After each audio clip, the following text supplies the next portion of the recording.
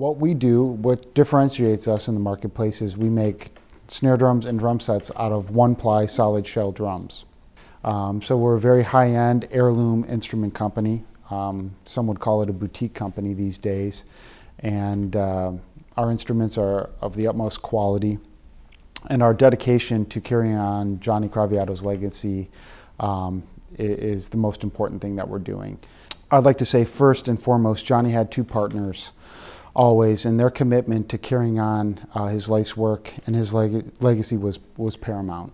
You know, when we were all devastated when we heard about Johnny, but the next thought was, well, let's keep going. You know, how do we move forward? Johnny was very particular about his process and his craft. You know, if you got a compliment from Johnny, you knew you did something really, really well.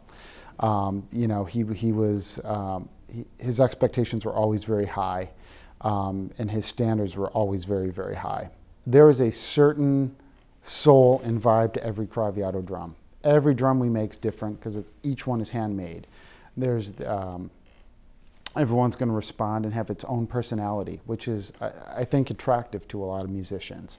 It's their drum. You know, it's not going to sound like the next guy's. Each board is different. So in all of our tooling and all of our machines, there's a certain vibe about what we do. Our steamer box, for example, thousands of wood boards have been steamed in that box. You know, and Johnny built the box. And so there's a certain lineage to that. You know, there's a Craviotto sound that comes from that. Same with a lot of the machines that the guys use. A lot of these, you know, we have World War II era lathes or Korean War era lathes that we purchased at government auctions. But these machines have a certain personality, and I think you can hear that in the instrument. This is not, you know, computer-made, mechanized stuff. A lot of this is hands-on. The only computer in Craviotto is actually in our office, where we have our internet where we answer emails. So no, no computers, no. I mean, we have calipers, of course, and ways to check certain tolerances, but a lot of it are human beings doing the work. Nothing leaves here without being 100% perfect. I mean, we are very fastidious in the quality. We have to start and source the material. A lot of people don't understand, you know, we make everything. So it's important to realize we actually have to go to the source to find our materials. You know, we don't call up a supplier and get shells made and assemble. So we're actually going out to find the material at the source. And because we're solid shell, there can be no imperfections in the wood. So there's a lot more to it than just heading down to your local wood supplier or lumber yard.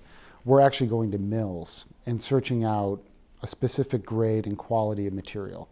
I went out in April of 2018 and picked through about 25,000 board feet of maple, of which I came home with about 6,000 board feet in total. So typically we'll go to a mill, and we'll go and have a supplier bring in a very specific requirement for us, and then we'll go select the boards. Sometimes we come home with 20 boards, sometimes we come home with 2 boards. It just varies. So from there, we'll go and we'll have the wood resawn to our specs. And that means it gets cut to specific thicknesses. And then if we're making larger drums like a bass drum or a floor tom, the wood gets book matched. So the top and the bottom match up.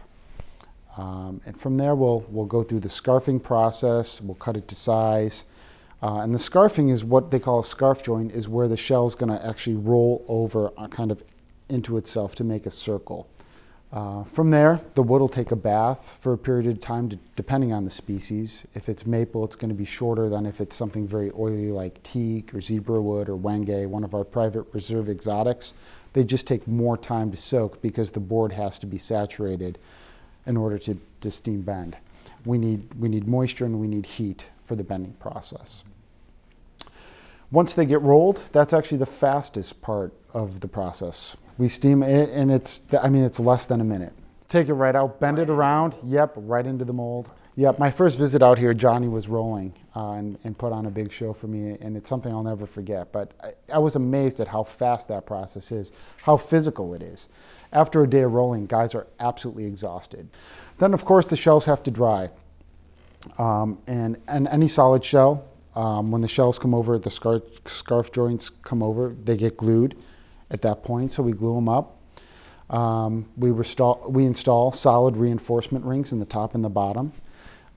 They get trimmed to size on a lathe so that both the outside and the inside are to spec. And then, of course, we have our signature inlay, which is kind of become a proprietary Craviotto thing.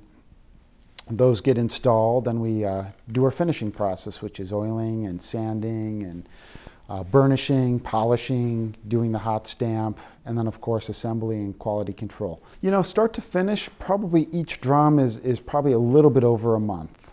Craviotto's differentiator is the solid shell.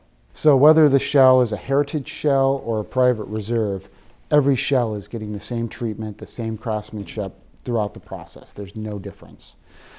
Difference for us is in the wood species, perhaps the grain of the species, like a very densely figured bird's eye maple versus a very plain maple, where there's not a lot of figure to it. And then hardware, of course. The other thing that we do is to stay kind of current and innovative, we'll try new species. But you know, it's interesting. I always say, you know, if you ask Johnny where you should start, he'd always say maple. He loved it. That was his favorite. It was in the middle. It could do everything. People will start there. They maybe start at a heritage or a custom shop maple, and then they find where they want to go in the product line from there. Because once you get one, you can't stop. We all keep going. You know, it's an addiction. But with Craviotto, I feel like there's so much versatility in each drum. You can do a lot.